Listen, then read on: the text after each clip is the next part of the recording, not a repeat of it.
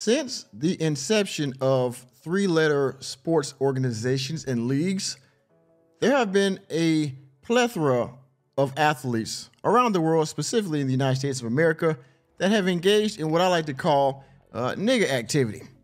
When you don't start tripping and shit, call me a racist, because I don't mean nigga in a disrespectful way. I mean it as a general term for ignorant mother. As you saw there, I don't mean that in a disrespectful way. I mean that as a term for ignorant person, ignorant individual, athlete, if you will. Well, this story I'm about to talk about covers a former NBA guard who has been accused of some very ignorant activity, which was dumb on his part. It was lowbrow, it was petty, but he decided to engage in this activity. And because of that, an individual in the NBA that seems to might have been a rising star is now crashing and burning at terminal velocity. So let's get into it, because this was truly sad, but his punishment, his consequence is necessary, it's just, and well, it should be a story, something that we all can learn from, all right? So let's get into it. And on that note, welcome to Normieville. I can't say anymore. I'm probably already in trouble for mentioning it to a, well, we call you normies. Well. Another athlete that has decided to end his career on the stupidest, if that's a word, the dumbest note that you could, all right?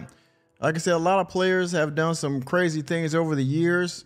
O.J. Simpson, who else? Aaron Hernandez, most notably. But there's a lot of others. See here, Michael Vick, a whole bunch of other people. A lot of football, some basketball that have done some dumb things. None of them were justified, in my opinion. But it is what it is, okay? We got now Michael Irvin. He's being once again accused of, some dastardly deeds. He just got out of another case earlier. It's all bad, okay?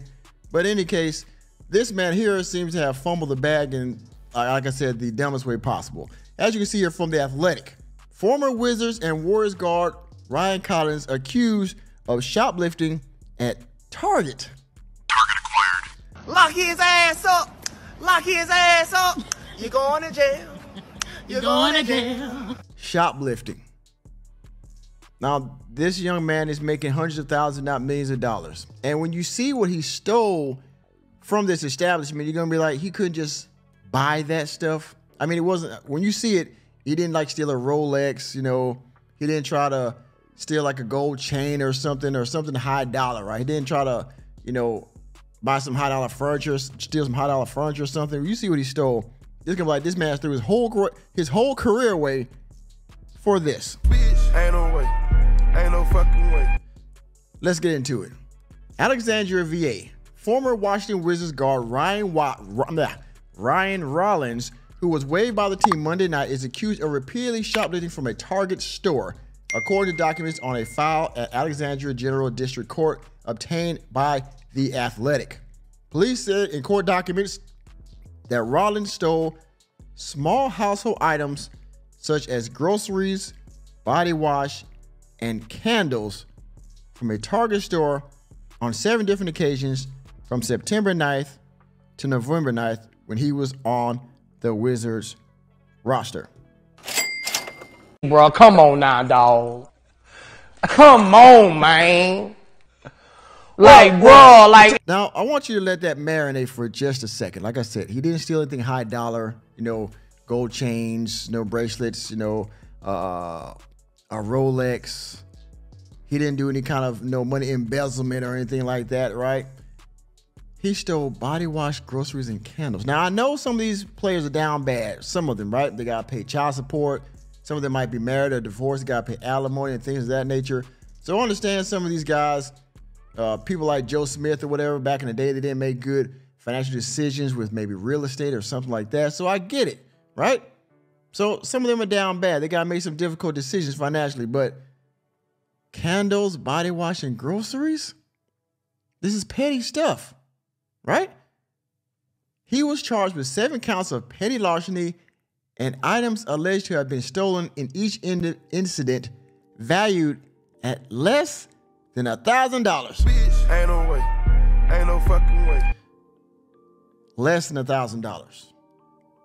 The stuff that he stole in these individual instances wasn't even enough to be a felony.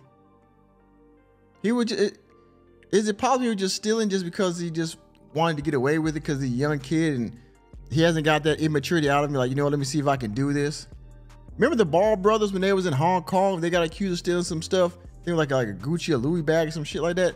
And it's like you would think that that kind of, you know, activity, that kind of mentality would be out of them.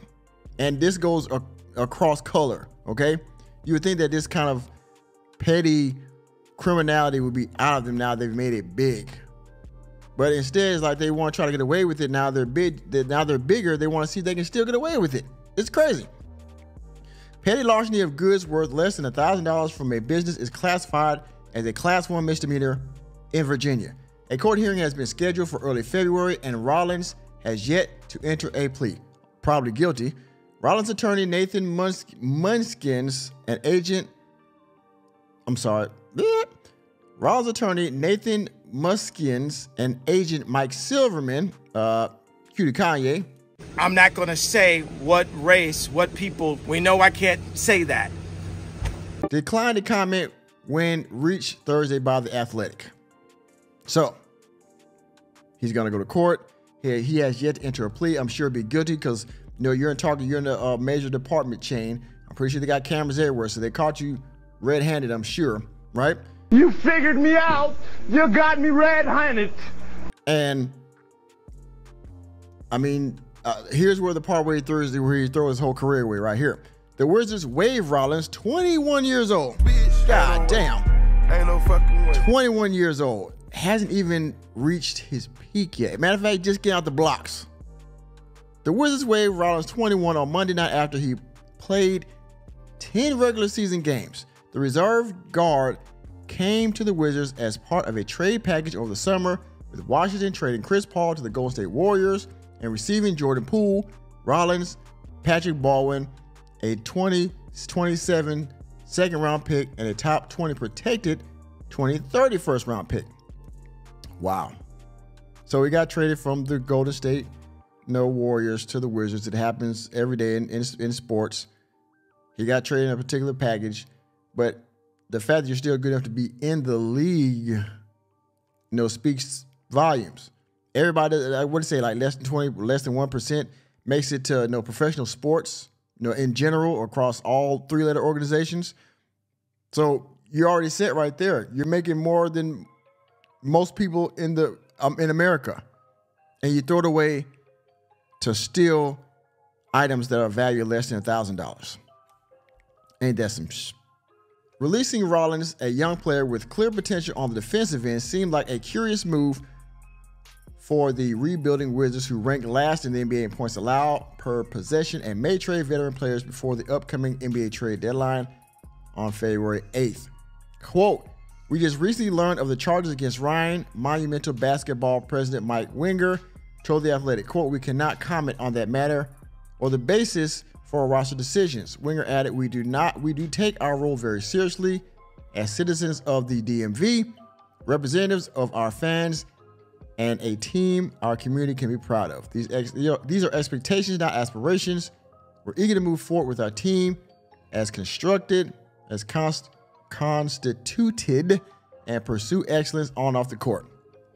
On Tuesday, using the roster spot created by Rollins' release, the Wizards signed guard Hamidou Diallo to a 10-day contract. So, the team had to make a decision. The team brass had to make a decision on this guy. He's been caught stealing. He's a young player. He probably doesn't have a lot of stock in our team in the first place, and he's easily replaceable. Like most people in most organizations, whether you're an athlete or whether you're in the corporate world or blue collar. In today's economy, everybody's looking for a job. So you're easily replaced if you do something that the company, that the bottom line feels is disrespectful, is foul, it's gonna go against the brand, the shield, or whatever, okay? So they let you go, they put somebody else in your spot because you're not that big of a name anyway, and life goes on. Meanwhile, you fumble probably the biggest opportunity in your entire life. Rollins' $1.7 million salary for the 2023-24 season was Fully guaranteed. Jesus. And $600,000 of his 2024-25 salary is fully guaranteed. Now that Rollins has cleared waivers, those salaries, which are minuscule relative to the NBA salary cap, would count against the Wizards' cap figures in those respective seasons. Rollins originally went to the Warriors in a draft night trade after Atlanta Hawks led him 44th overall in 2022. Out of the University of Toledo, he appeared in 12 regular season games for the Wizards as a rookie. So again, you were lucky enough to make it out of the draft and get selected to a professional team and a prestigious team like the Warriors, which has a winning pedigree, much like the Lakers and other places that have, I would say, a stout work ethic. You know, you get traded to the Warriors, and it is what it is. You're still on the NBA roster. You're still playing. You're still getting minutes. You're still getting money. And what do? You go to Target. You steal groceries and body wash, etc. You get arrested. Now you're back on the couch. Another story of, somebody falling from grace, but they stepped on their own wiener. Okay. You live by, you die by it, as they say in the hood, all those kind of things, right? You reap what you sow, actions have consequences, right? You're free to make your own decisions, but you're not free from the consequences, as we see right here. Mr. Rollins made his decision, and now he's out looking for a job. Maybe they could pay the place that he stole from a Target. Maybe they can hire him for a job. Maybe he can, bag somebody's toiletries and their groceries since he's no longer in the league. Who knows, huh? Thank you for attending another episode of Normieville.